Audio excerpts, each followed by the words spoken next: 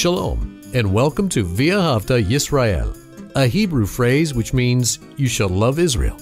We hope you'll stay with us for the next 30 minutes as our teacher, Dr. Baruch, shares his expository teaching from the Bible. Dr. Baruch is the senior lecturer at the Zera Avraham Institute based in Israel. Although all courses are taught in Hebrew at the Institute, Dr. Baruch is pleased to share this weekly address in English.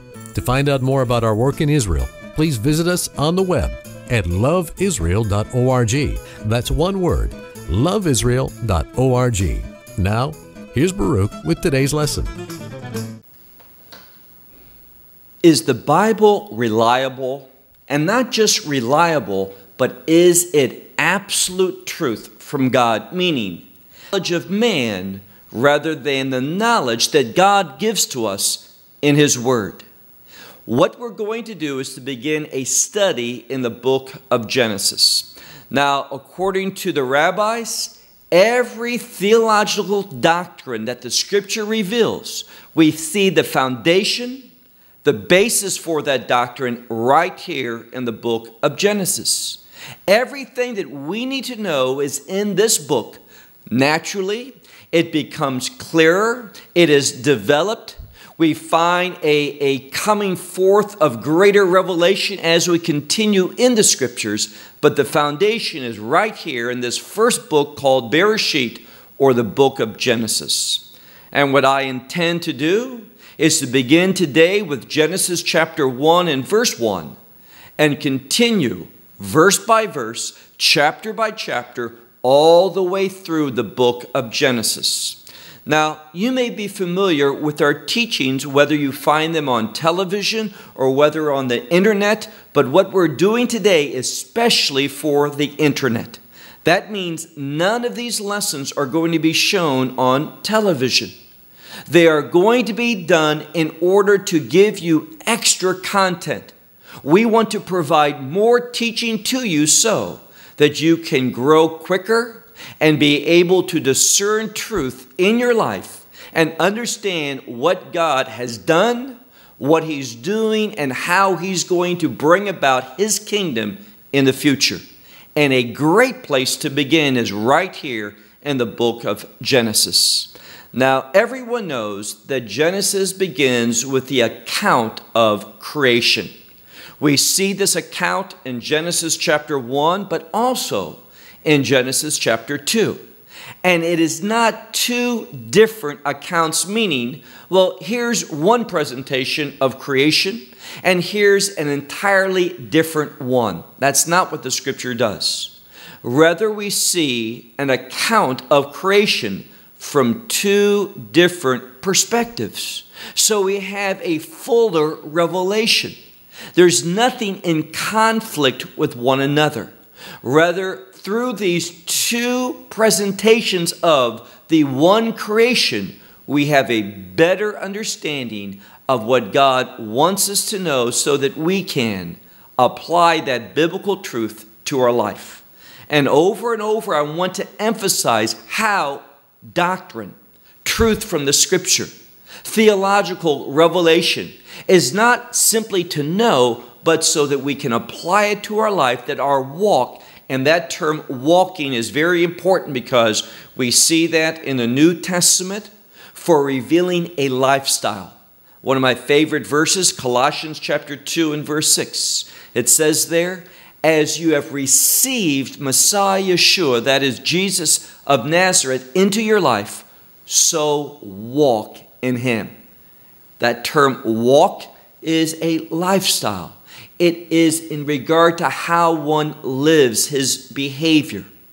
So the purpose of this Bible study that we're beginning today in the book of Genesis and all the studies we do is to impact your walk with Messiah, to cause you to behave differently from those who do not know the truth.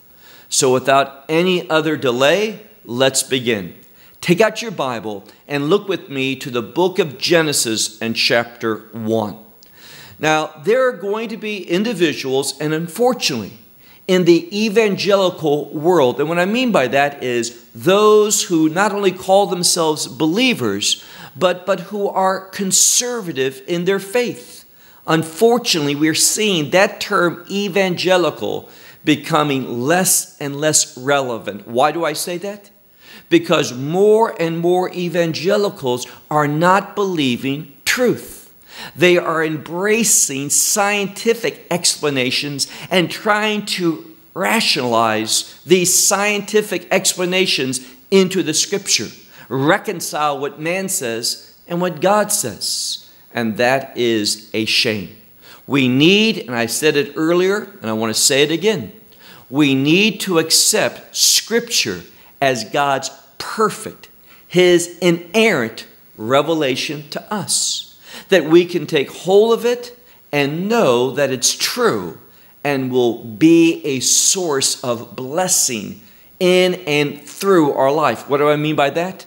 Well, not only can we find blessing, but one of the primary purposes that God blesses an individual is so that he or she can bless someone else.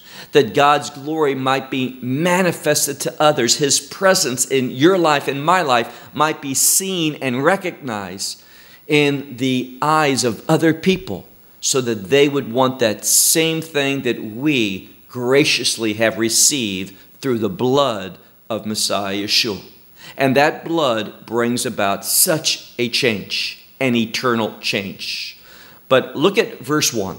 We read here, and we're going to be translating from the Hebrew in a very literal manner.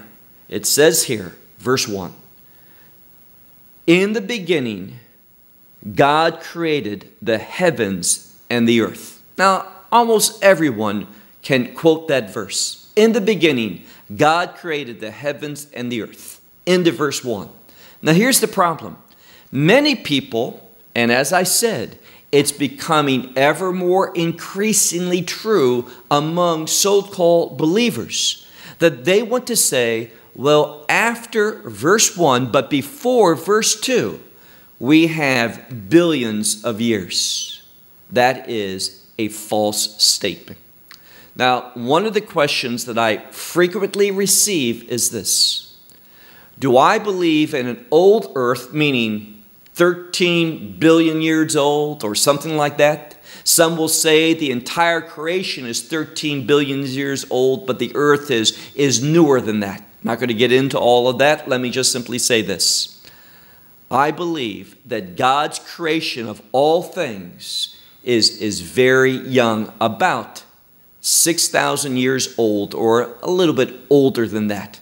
So 6,000 plus years, that's what I believe, based upon the revelation of God's Word. And I do not believe in the gap theory. What is that? That after verse 1, but before verse 2, well, then we have a place there for billions of years to pass from God's initial creation, and then when He began to work in this earth, making man and setting up earth as we have come to know it. I reject that totally. Now, there's another thing that we're going to be talking about when we get into chapter 2, and that is how so often what you're reading in English has been altered. Words are left out. Words are wrongly translated where it's very clear and obvious what the meaning of that word is. And I'll give examples as we press through the book of Genesis. But again, look at verse 1. In the beginning. Now, we translate it, God created. But learn something, and you'll see why this is important in a moment. In the biblical language, now I'm going to focus in on Hebrew, the language of the Old Testament. Primarily, there's also a few chapters in Aramaic. But in the biblical language, we find something normative, meaning the vast majority of the time, here's the situation. We usually have a verb followed by a noun. So instead of saying, in the beginning, God created, in Hebrew, Bereshit bara Elohim. In the beginning, created God. Now, it means the same thing. It's just in Hebrew, there's a preference, an overwhelming preference or tendency to put the verb first and then the subject of that verb immediately thereafter. That's normative. And that's exactly what we have in verse 1.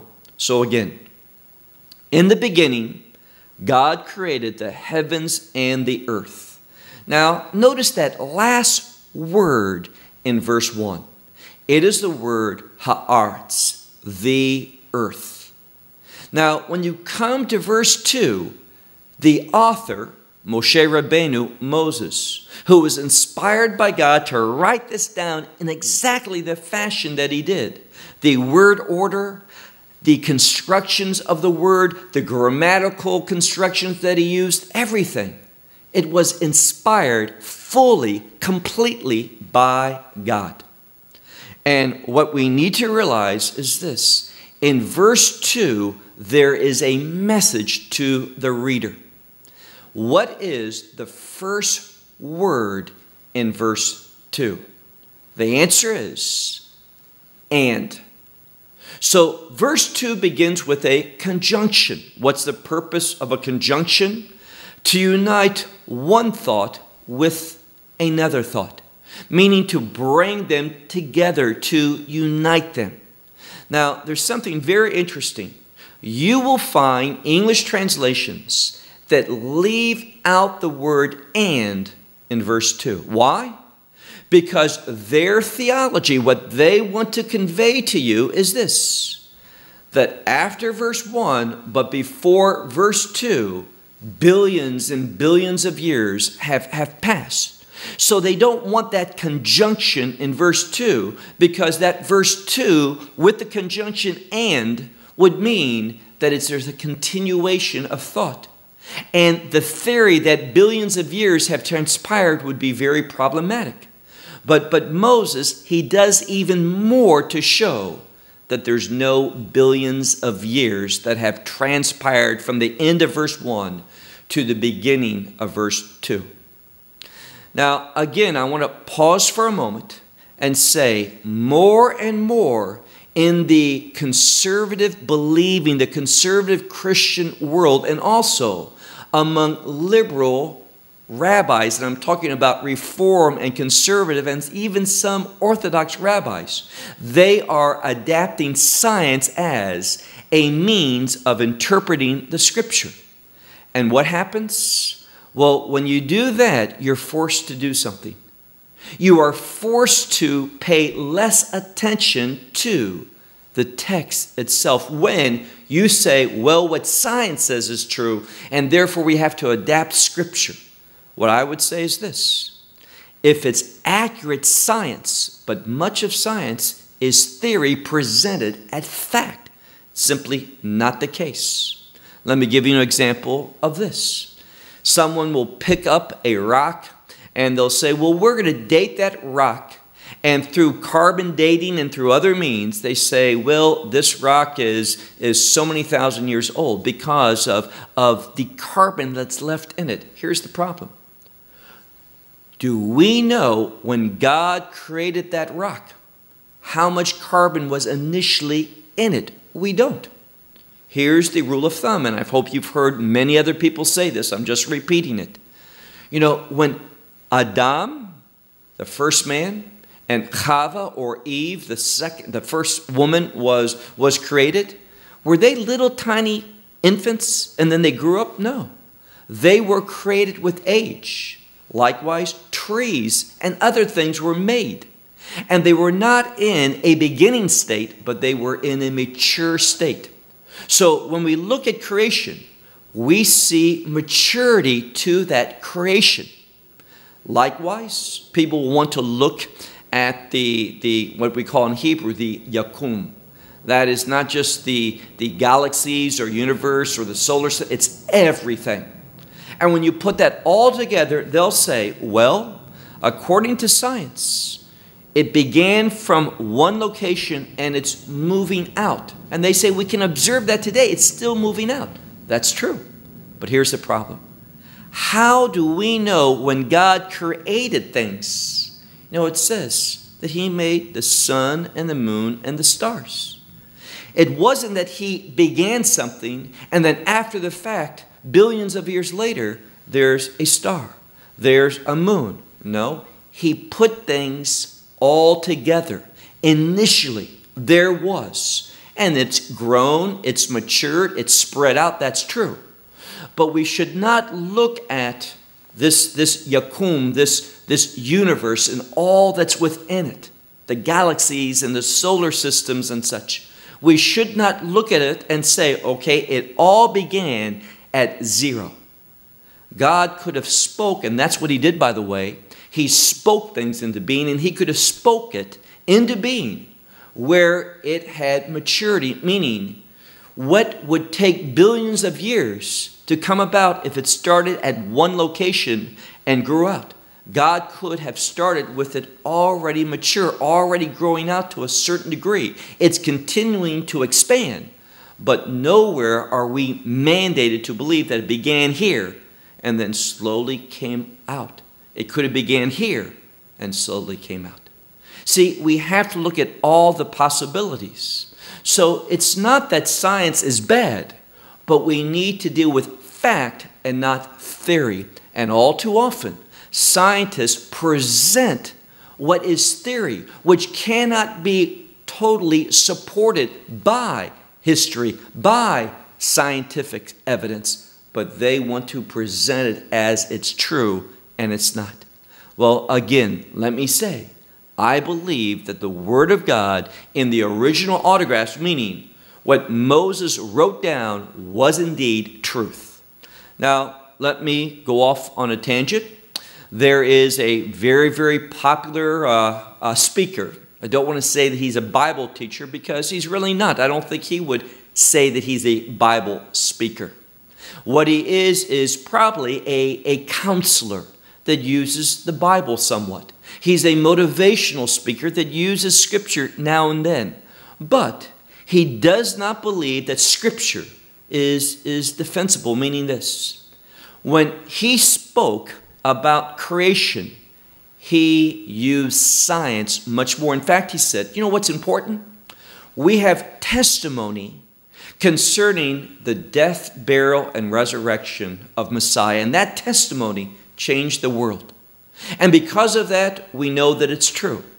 We're basing our faith on testimony that changed the world, not necessarily everything in this book is correct and accurate and true.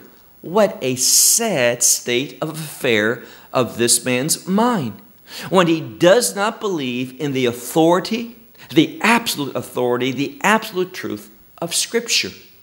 No, what he wants to say is, listen, if you go back long before that we had a Bible, that is the Old and the New Testament together, realize that the gospel impacted and changed, for example, the Roman Empire. And that, he says, is proof enough to show him it's true. Look at the results. Well, see, there's something very, very dangerous, and that is this. See, what about Islam? Islam is changing much of the world. More and more nations are becoming Islamic. More and more people. It is changing things. Do we want to say because of that change, that growth, because nations are becoming Islamic, therefore it's true? I sure hope not. So what we need to see is that confession of Scripture is fact. What the Scripture says is true. It doesn't matter what impact it may or may not have in a person's life. That doesn't change it. If someone says, you know what, I read this and I think it's fine, but it doesn't change me, does that mean that there's a problem with this? No. So once more, we need to be very clear on how we arrive at our theological doctrine. And the basis of all true doctrine is Scripture. Now, I left off in verse 2. I mentioned that the first word in verse 2 is the Hebrew word ve, which means and. It's a conjunction. But notice the second word. It is the word haaretz, meaning the earth. So what we find is this. In the verse 1, the earth. Beginning of verse 2, and the earth.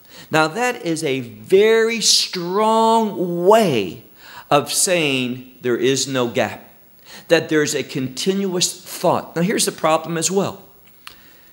Any scholar knows, any seminary student of any experience knows something. When we look at the Hebrew text from the manuscripts that we found, there are no punctuations. There are no chapters or verses that have been separated out. It's just one dictation. In fact, in some manuscripts, there's not even spaces between words. So what do we have here? Well, the whole methodology of saying after verse 1, but before verse 2, there's billions of years. Well, we don't see that when we look at the text. There's a continuation based upon two things. First of all, the conjunction, and secondly, the same subject. We ended verse 1 talking about the earth. Now it's in the form of a direct object. God created the heavens and the earth, and now he wants to talk about the earth. And he puts it into a construction with the conjunction to say there's a continuation here. So that fact and that fact alone shows a real problem for those who have that theory that there's billions of years between in the verse 1 and the beginning of verse 2. I was listening to someone speak, and he is a revered Bible teacher. He is seen as a very, very capable interpreter of the Scripture. And I simply don't agree with that characterization of this man. Because what he said is this, if the earth is billions of years old, whatever science says, it is. Really? We want to go along with whatever science says. Science is constantly changing. So we want to limit ourselves to whatever science says. That's truth. Very, very dangerous. No, what we find here is in verse 2, well, look at it. We see something very interesting. It says, and the earth was. Now, most of your Bibles will say empty, void, formless. It's the phrase tohu vevohu, which simply means out of order. I have no problem with the translation empty, void, formless. All that's fine. But at the heart, we find that initially God's creation lacked order, his order. He made it, but it did not reflect at this time his will, but he wasn't done yet. Now, it's very problematic in my mind to believe that God created something which was out of order, and he left it there for billions of years and did nothing. See, one of the things we learn later on in the Scripture is that one of the purposes for creation, well, it's to reflect the glory of God. So why would God create all of creation, have it being empty, void, formless, out of order, if it didn't reflect in that current state his glory? It didn't manifest. It wasn't a praise to him. See, it's very problematic. No, what we find here is immediately God continued his work of creation. He didn't wait billions of years. Look again at verse 2. And the earth was tohu vevohu. Now, we see something in this first part of verse 2. Now, if you look, and we find in chapter 1, there are 31 verses. 28 of these 31 verses begin with the verb followed by the subject. As I said, that's normative. And any time we have a violation of that, it's not an error, it's not a mistake, but it is unusual. And when something unusual takes place in the Scripture, what is its purpose? Why is there something unusual that's a violation of the norm, the normative way? The purpose is to call our attention to that. It has the purpose of emphasizing it, having it stand out, saying this is important. So what did God do here? He inspired Moses to write verse 2 in a different way, a way that violated the norm. This is one of the 3 times in chapter 1 that we don't find the verb first to be followed by the noun. We found the noun first to be followed by the verb. Now, what do we have? We have Ve'ha'aretz haita tohu vevohu, and the earth was out of order, or empty, void, formless. But there's something else. Not only that, but we see another change. Now here again, if you look, for example, in verse 3, we find here Vayomer. Now that means, and he said. But it's really in the future. I said, and he said, that's in the past. Well, that same letter, the Vav in Hebrew, when it is applied to a verb, it frequently changes that verb from being in the past to the future, or the future to the past. And when you go through, you find over and over and over and over in this first chapter and in most chapters in the Hebrew Bible that we like to attach the ve, that is the and, the Hebrew letter vav, which means and. We like to attach that primarily to the verb. But here, we didn't in verse 2.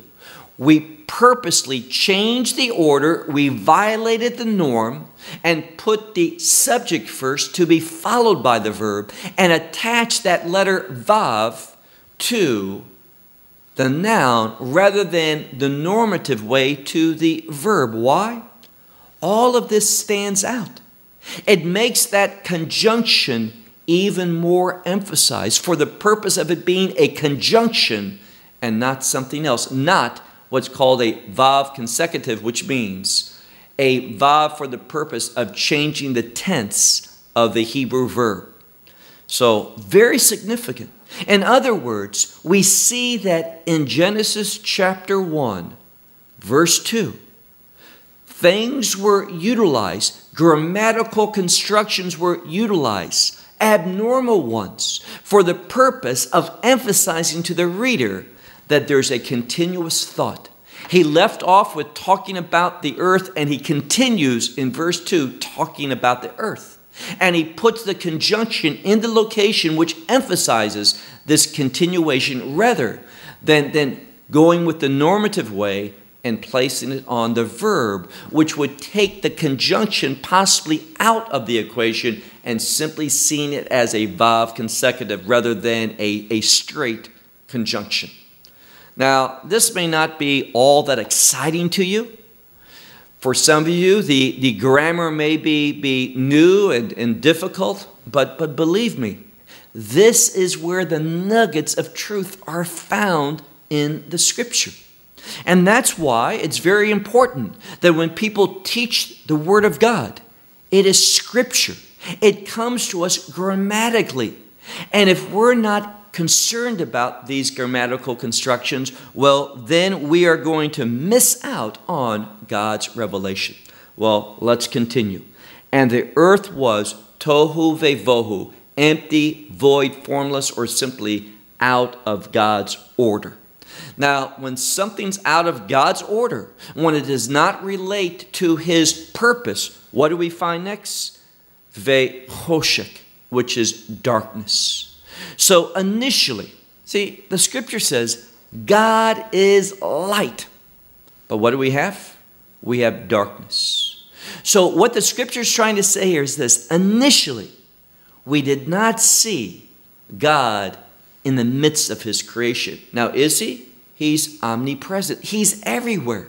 But the Scripture is trying to say in this form of creation, being empty, void, formless, out of order, we don't see God's presence. So when God's presence is not in our life, when we're not walking in the light, when we're in darkness, we're not going to reflect His will. We're not going to be doing His purpose. We're not going to be in His program. And that's one of the applications for us as a reader. Well, again, middle of verse 2. And darkness was upon the face of the Tehom, that is the abyss. So we look and we see down first. We see that there's a connection between darkness and downwardness. Well, we know in the scripture, when we look at the Apostle Paul, he talks about God's purposes, his plans for your life, for my life, as an upward call. But if we're in darkness, we're going to be looking down. We're not going to be looking up towards the heavens, which relate to God. We're not going to be seeing him, and therefore we're not going to be living in a blessed manner. That is completing the purposes of God. Once more, and darkness was upon the face of the deeps, the abyss. But, it says, and the Spirit of God. Now, I'm going to give you an interpretation now. Up until this time, haven't tried to give you interpretations, just the simple interpretations of the Scripture based upon the words themselves, the order of the words, the construction of the words. But I want you to know that in rabbinical Judaism, they place great significance on this phrase, Ruach Elohim, the Spirit of God. And what they say is this, that there's a connection between the Spirit of God and Messiah. Now, we know from the book of Colossians, when we get right down to it, it was not God the Father who created the heavens and the earth. It was God the Son. That's what Paul reveals in Colossians. Not only was he the creator, but also he's the sustainer of all things. And that's an important truth that we'll have to set aside for another lesson. So the Spirit of God, merachefet, that is the best way to translate that, hovering. He was there. He was not in the deep, but he was above the deep. Likewise, we could say that there's a separation between darkness and the Spirit of God. In that term, merachefet, hovering over, in other words. And he was hovering over the face of the waters. Now, another important point that we need to see is that water is mentioned in this text. Water is synonymous with blessing. Water is synonymous with life. And what we should derive from here is that there's a connection between the Spirit of God and water. That is to teach us there's a connection between the Spirit of God and life. What I'm talking about is the life that God wants you and me to have, which Messiah came to give to us, which is life in abundance. That word, when we look at it carefully in the book of John, it's a life that is abundant, but it's also, that term literally is ever increasing. I mean, growing, maturing, growing. It's something good. It's something that's alive and moving and building. It's not stagnant. It's building up, not being torn down. So, darkness was upon the face of the deep, the abyss. But the Spirit of God was hovering over the face of the waters, or the surface of the waters, however you want to translate the phrase paneh. Look now at verse 3. Now, what brought about change in God's creation? The answer is His Word. What Judaism teaches, and it's right here, that what brought about godly order, remember the problem with His creation? It was empty, void, formless, or lacked God's order, did not reflect His glory. And therefore, God created all things, and immediately He began to do what we call in Hebrew, and it's an important word, and that is the word tikkun. Tikkun is repair. Now, someone might say, why would God create the world in need of repair? The answer is, in order to teach you and me who were born into this world in need of repair. See, all of this is revelation to impact our life. So, once again, verse 3. And God spoke. He said something. And what did he say? Yehi or. Vayehi or. God said, let there be or, that is light. Or literally, there will be light. And Vayehi or, there was light. Now, where did this light come from? Well, the same place that everything came from. And that is from God. God spoke, and here I would say it would be God the Son. Yeshua, that is Jesus. He spoke, and there was light. Now, that really supports what we find in the Gospel of John, and that is this, that Yeshua, that he is the light of the world. The word here is cosmos, which is all of the universe. So he who is the light of the universe spoke light into the universe. That's what the scripture is trying to tell us. Look now at verse 4. Now, here it says, and God saw that the light, that it was good. Now, two things we need to realize before we move on. And that is light, more often than not, is seen or understood biblically as a basis for revelation. So the first thing we see here is that God wants to give revelation. The purpose of his creation is to reveal himself. Secondly, when we look at this passage, we see that God saw that it was good. Now, does that mean that God didn't know that? No. What it means is this. There's a perception here based upon outcome. And this is teaching us something about God's nature, how he functions. Here's the implication for us. Now, does God know everything? Yes, he does. When does he know everything? He always knew everything. But many times in the scripture, what we find is that God causing something so that he might know, but the real reason is so that we might know. Until things are actually done, the scripture says they're not known. Now, does God know them before? Yes, he does. But it's to show us the outcome, the actual deeds, what we do does indeed matter. Secondly, even though God knows, that knowledge is not necessarily the cause behind it. Now, what else can we say about that? Prayer makes a difference. Does prayer causes God to be surprised? No. Does prayer cause God's perfect will to be changed? No. But prayer can bring God's perfect will into being. What does that mean?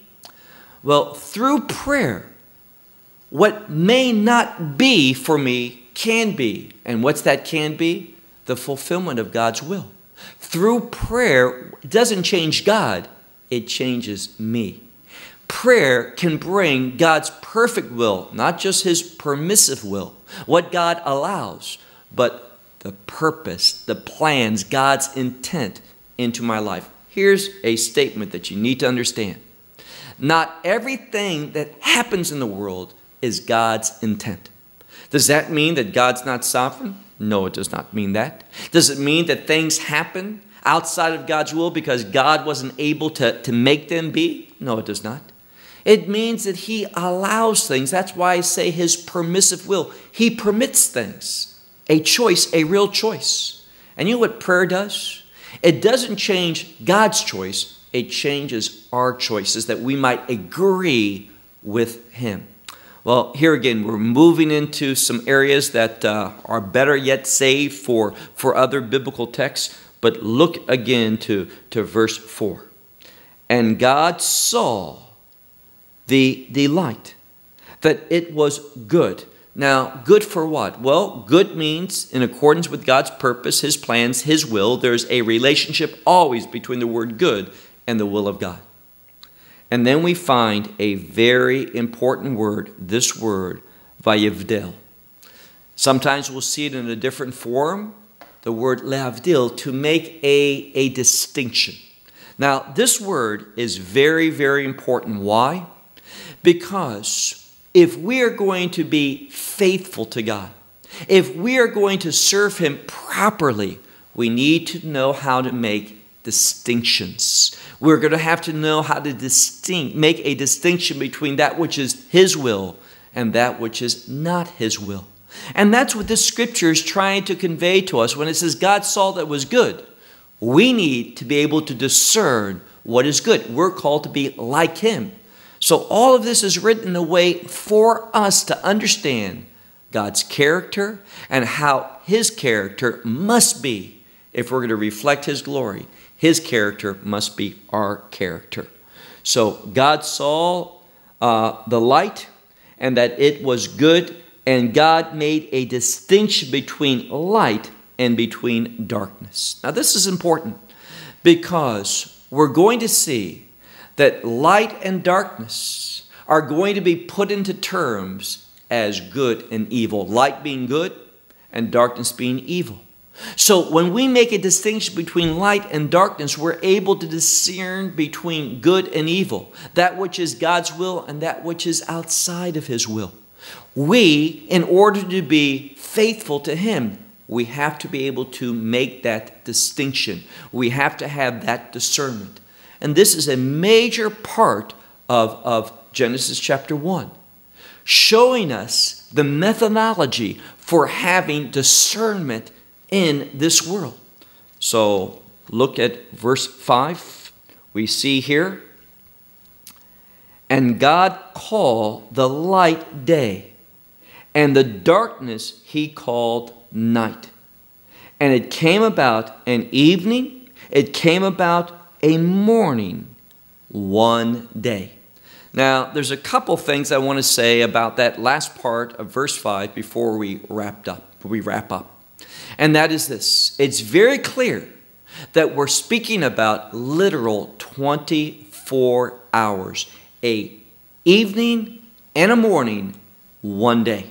We're not talking about a day, and people say, it says in the scripture, to the Lord, a day is like 1,000 years, and 1,000 years is like a day. So time to Him is different, and therefore maybe we're talking about not a 24-hour day, maybe millions of years. No, that's not the case.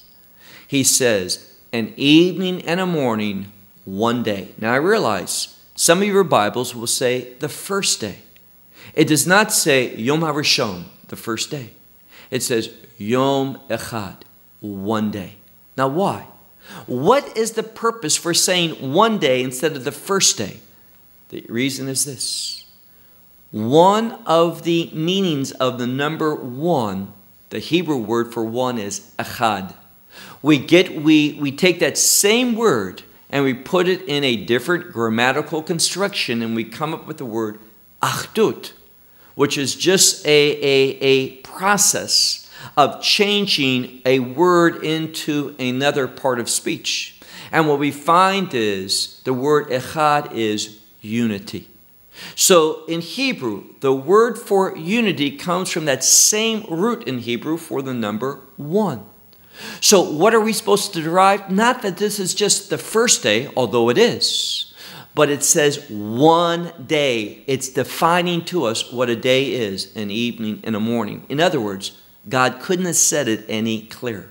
Secondly, what is the purpose of this revelation? To bring unity between all of His creation. That is, as we'll see when we get to the sixth day, between humanity and God. And it's only when we find His will, that is, we're living in light. We're able to make a distinction between light and darkness. What does it say? Come into the light. Walk in the light. So all of this is for one primary purpose, and that is to teach us how to walk with God. And what do people want to do? Well, they want to go to science, and much of the theories of science, not even the proper conclusions of science. And we're going to see that, how science, what it says, is false in regard to much of its claim in regard to evolution. And I'm going to show that without a doubt when we get into the later days. So we don't want to believe the theories of man. I don't want to base who I am, my eternity, upon science. Because what was great science 200 years ago is proven oftentimes false today. No, I want to base my future, who I am for all of eternity, base my salvation upon the truth of God. Allow His revelation to become the foundation of my life and your life. And you know what? When you walk in light, you're not going to have regrets. You know what you're going to have? You're going to have a life of abundant praise to Him. And that's the purpose of these Bible studies, to teach us how to walk and to live in a manner that is praiseworthy. That is, what we do praises Him. And the more we understand about creation, the more we understand from the book of Genesis, the better able that we are going to be able to bring Him glory, being empowered by His grace, being guided by His Spirit, and walking in His truth. Well, I'm out of time. Until our next installment in Love Israel Bible Study. And I hope that you'll tell others about this study.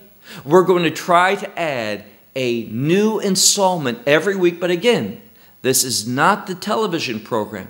This is extra content that we're providing, that we're doing the work, we're expending the resources that we have in order to give you more of teachings based upon a right confession of the Word of God, that it's His truth, it is perfect, and for those who submit to it, the perfections of God are going to be seen even in imperfect human beings. Because what does God like to do? He likes to transform us into His faithful, obedient servants. Again, until next week, may God richly bless you. Well, we hope you will benefit from today's message and share it with others. Please plan to join us each week at this time and on this channel for our broadcast of LoveIsrael.org. Again, to find out more about us, please visit our website, LoveIsrael.org. There you will find articles and numerous other lectures by Baruch. These teachings are in video form. You may download them or watch them in streaming video. Until next week, may the Lord bless you in our Messiah Yeshua, that is Jesus, as you walk with Him. Shalom from Israel.